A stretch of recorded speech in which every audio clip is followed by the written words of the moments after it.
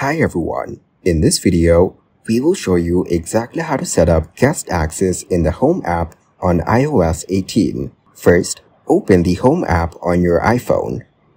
Now tap on the plus icon or go to Invite People. Next, tap on Add Guest to start the process. Here, you will need to enter the guest's name, like Dog Walker. After that, turn on the specific locks or accessories you want the guest to control, such as door locks or the smart alarm system.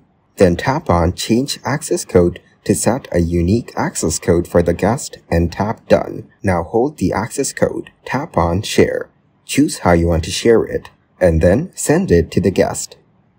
Guests will only be able to control these accessories while they are physically present at your location. You can revoke guest access anytime by going back to Manage Access.